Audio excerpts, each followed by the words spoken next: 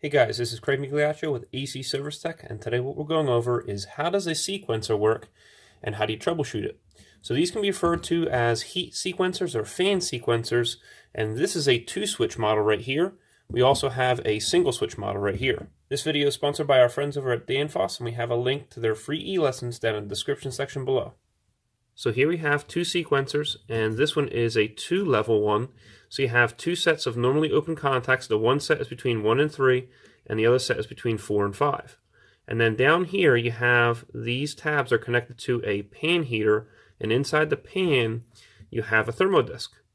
So what happens is when you apply power to the pan heater, it's going to heat up the pan and the thermo-disc is going to flex. And on top of the thermo-disc, you have a rod that comes up to 1 and 3, and another rod that comes up to 4 and 5. So that rod is going to normally open the contacts between 5 and 4 and 3 and 1. When the pan gets heated up and the thermo-disc flexes, the rod is going to then move down along with the middle of the thermo-disc, and it's going to close the contacts between 3 and 1. And then it's going to also close the contacts between 5 and 4. Now that rod is a little offset from each other, so there's 2 rods side by side, and there's going to be these time requirements. So 1 to 3 is going to be a different time requirement than 4 to 5, just because of the position of the 2 rods inside. So up here at the top you see 4 to 5, and then next to it you see H1-20. So what that means is that it's going to take 1 to 20 seconds for these contacts right here to close after powering the sequencer.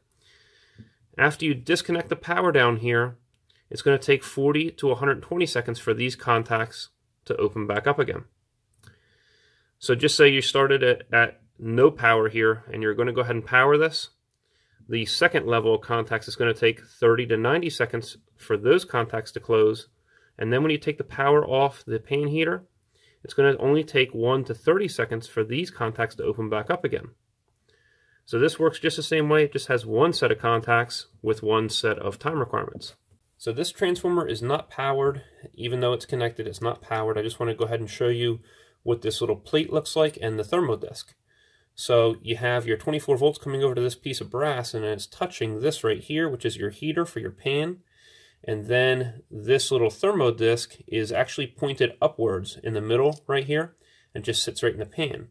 As it heats up, it's going to then make a noise. It's going to go boom, and it's going to tilt this part inwards. Okay, so I can press it in by my hand just like that. So that's what makes up the bottom part, and then this thermo-disc pushes up on the rods. So you see these 2 rods right here? So the short rod goes up to the first set of contacts and the longer rod goes up to the second part of contacts. So in this case right here, this is the first set of contacts. We'll just take the short rod, and the short rod is going to, normally it's going to be pushing up on this contact just like this, and that's how it's going to be when it's not powered with 24 volts. After you power it and you wait the period of time, what it's going to do is it's going to allow that contact to then close the electrical circuit. So this is not powered, and this is powered after the time requirement. The second rod goes right in the middle. So it goes right through, and then it gets up to the top set of contacts. So you see you have that second rod in now, and it's normally going to be like this. They're normally both going to be pushed inwards. And so you have the contacts on the top. They're open until you power the sequencer and then wait for the allotted amount of time. Then it's going to close the contacts. So you see how it can open the contacts or close the contacts. So I want you to see this right here. This is a plate that covered over top of this. You can see the burn marks right on there. And this contact right here is actually pitted and burnt. So it's no longer making a good connection from one side to the other. Now we're going to power the pan heater, and we're going to see how long it takes for the thermo-disc to go ahead and pop.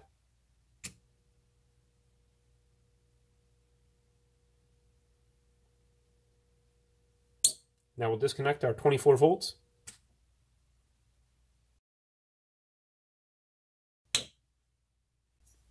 So in reference to troubleshooting, you can check to make sure that you don't have OL from one point to the other point for where you're going to connect your 24 volts at. Basically, all you're doing is you're checking the resistance value of this little pan heater, and you're checking it from one side to the other. So maybe one of these little brass parts right here melted or something like that, and that's why you read OL. If that's the case, the sequencer is no good. In reference to troubleshooting the normally open sets of contacts, such as from 4 to 5 and 1 to 3, you're just going to go ahead and hook your multimeter up across those contacts. Make sure you disconnect your wires off of that first with the power off, and then you're just going to check this with resistance. So right now you see that we're reading OL, which means over limit or open line, and that means that those contacts are not connected. So we're just going to go ahead and time it to see how long it takes to close those contacts when we apply 24 volts to it. So over here at the top you see 4 to 5, it takes 1 to 20 seconds for those contacts to close, and then it takes 40 seconds to 120 seconds for those set of contacts to go ahead and open back up again. So here we go. So what's happening now is you just have that little pan heater is heating up the thermo-disc. So it really shouldn't take long, and there you go. So we're reading 0 ohms of resistance across the contacts, and now let's go ahead and see how long it takes for the contacts to open back up again. We've disconnected the power now. There you go. That was on the lower end of the 40 to 120 seconds. So that was probably right around 35 seconds or so. But you see that we are no longer connected on those contacts between 4 and 5. So right now the sequencer is not powered. We're going to go ahead and power it again with 24 volts. We're going to read 0.0 ohms of resistance after the allotted time requirement. And this one is 1 to 20 seconds. But then after that I'm going to switch the probes down to the lower level. And that one is supposed to close between 30 and 90 seconds. So you're going to notice that they're not going to both close at the same time. You have to follow these time requirements, and that's because the rod is slightly offset from the other one when it's sitting on top of the bimetal disc. Okay, so now it clicked. We're going to go ahead and move these down to the lower level. And you see that we're reading OL. So now we're reading 0.0 ohms of resistance.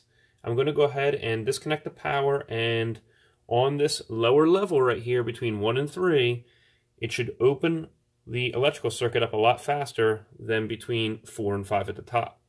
So here we go. Now we're going to go ahead and switch these because these ones are likely still going to be connected up top. So that's how you troubleshoot these. You just go ahead and apply voltage, and then make sure that when these are closed, you're reading 0.0 ohms of resistance and it's meeting the time requirement. As well, with the power off, the 24 volts off of the pan heater, you can check the resistance value of that down there. Make sure that you're not reading OL. If you're looking for the multimeter or the other tools I use out in the field, I have them all linked down in the description section below. If you want to help support this HVACR training channel, click here. If you want to subscribe, click here. And if you want to see another HVACR training video, click right here. Hope you enjoyed yourself, and we'll see you next time at AEC Service Tech channel.